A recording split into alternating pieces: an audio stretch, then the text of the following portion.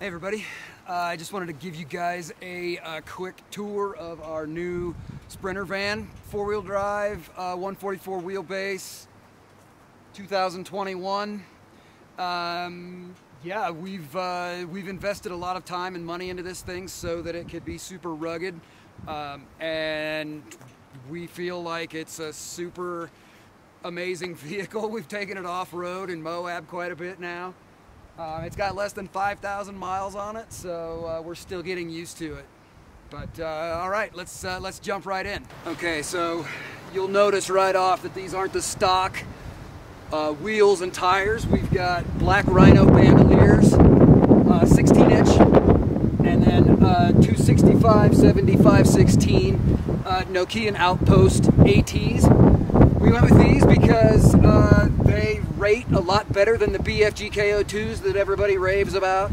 They have a little bit thicker tread and they wear longer, which for us, that was pretty huge.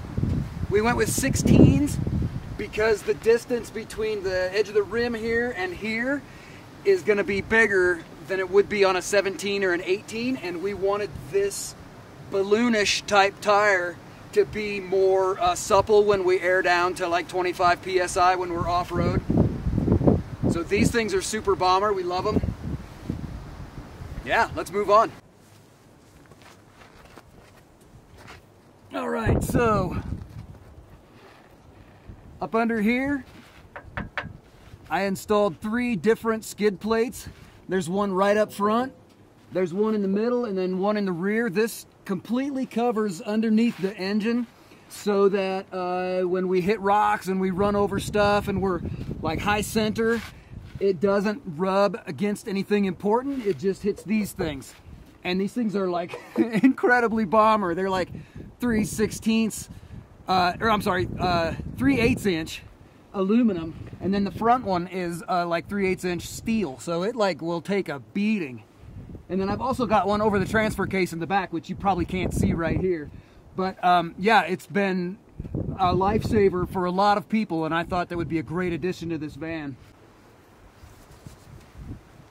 Okay, so another big thing that we wanted to do was create a van that could like handle some off-road, but also still handle really well on like regular concrete roads when we're traveling to the places that we need to get to.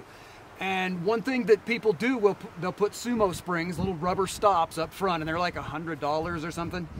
And that stiffens up the front end, but then the back end will sag. What we did was put 3 new leaf springs underneath the 2 that are originally here to stiffen the back end back up.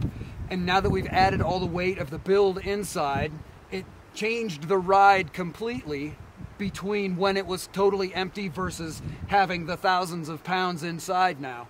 So these things really help a ton. I would highly recommend them. We got them from Van Compass as we did the skid plates and everything else. So the 3 leaf springs in the rear will stiffen up the back end and create a drive that's really a comfortable drive, and it's rigid around corners and stuff. So yeah, super helpful. Yeah, well, so one thing I wanted to note about this van is its height. It came from the factory with a 4-inch lift kit on it because it's the four-wheel drive VS30 version of the Sprinter. And then we put tires on it that added another inch to it. So it's actually off the ground quite a bit. So you can see I'm standing next to this thing. And for me to step up into this is like thigh height. And I'm not tall, I mean, but this is really tall. So we've got some running boards coming from Owl Van that fit down here. We're gonna have another step up into here. But for now, it's a big ass step all the way up into here like this. So I always have to jump down to get out of this thing. Anyway, let's go inside. All right, one cool feature about this new van that I was not expecting when I bought it is this. Watch. Uh-oh. Hold on. Here we go.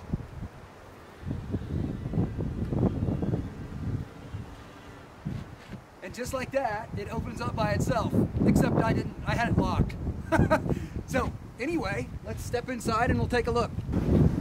All right, So what we have here is our galley kitchen. There's a sink, a really deep sink here, induction cooktop, and then our refrigerator, which I've got kind of turned off now because it's like freaking cold outside anyway, and we don't need to use up energy. But it's got a freezer, some ice cubes and stuff.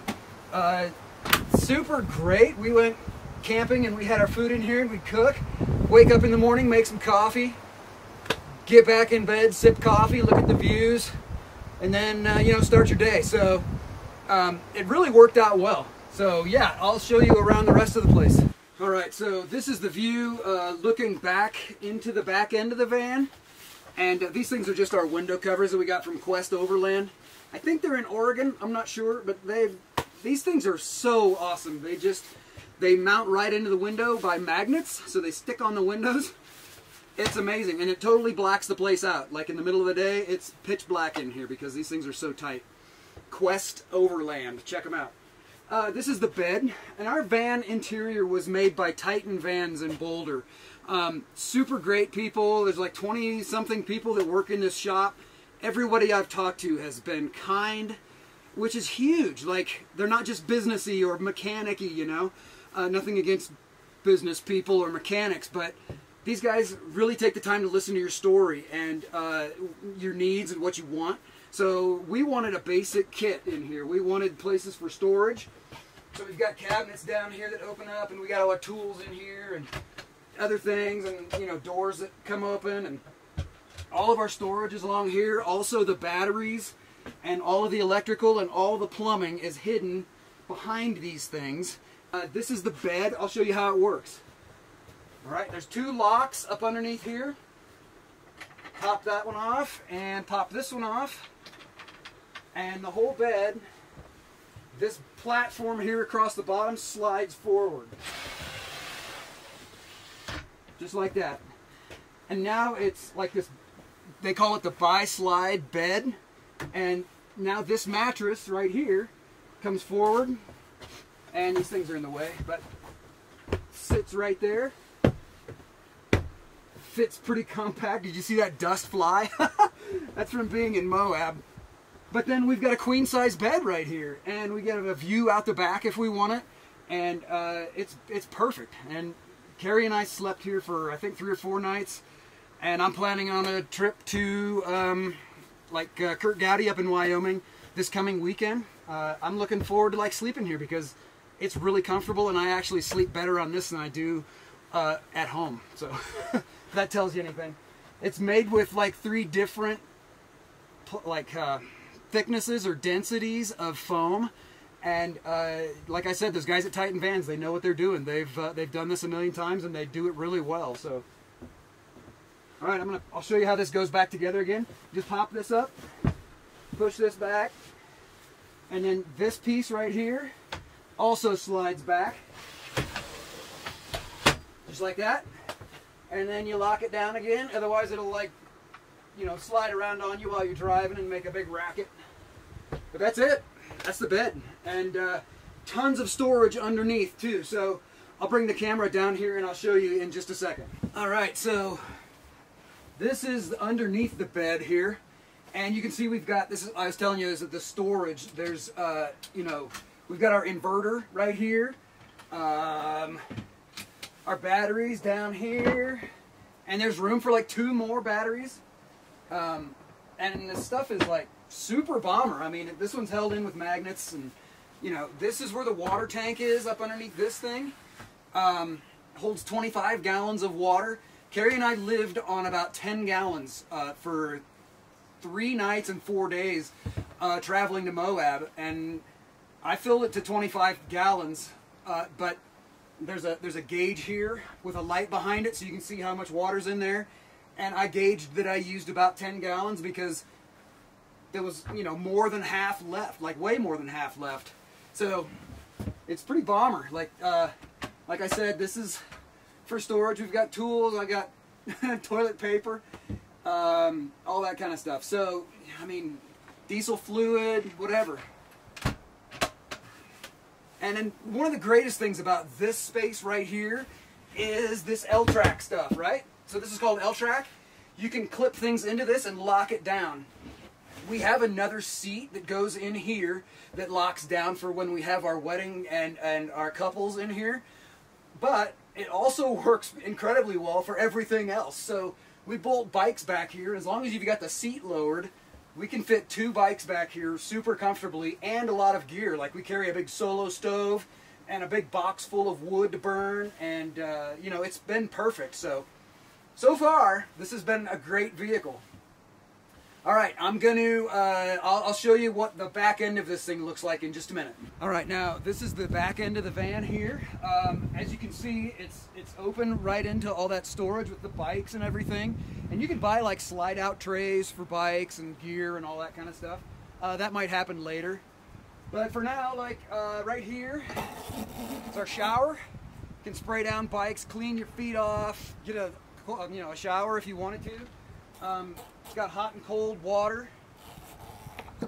This is where you fill the water, right here, just with a hose. You can see up inside here, there's LED lights. I mean, it's kind of bright out right now, but like the LED lights turn off and on over here. That switch. Let me move the camera just a touch.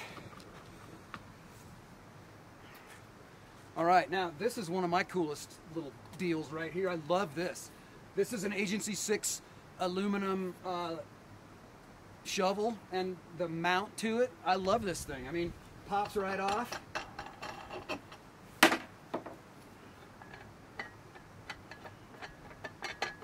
Well, sort of pops right off, but it just unscrews. And look at that.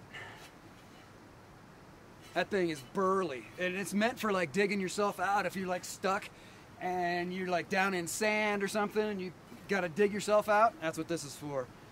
And it also works if you've got to take care of some business out in the woods. All right, so I think that really just is about it. We've got a few more things coming, and I'll show you those here.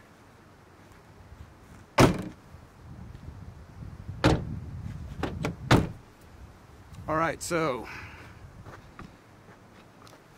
on the back of the van, on this side, is going to be our spare tire. It's going to sit right here, and the ladder that goes up to the roof so that we can get to our air conditioner and our solar panels and our fan. And then on this side is what's called the Sherpa, and it's a flat panel with a bunch of holes in it that you can mount tons of stuff to: bikes, boxes, racks, gear, anything. And we're going to have a box on this side, and I might mount bikes on top of it depending on what the configuration ends up on the inside.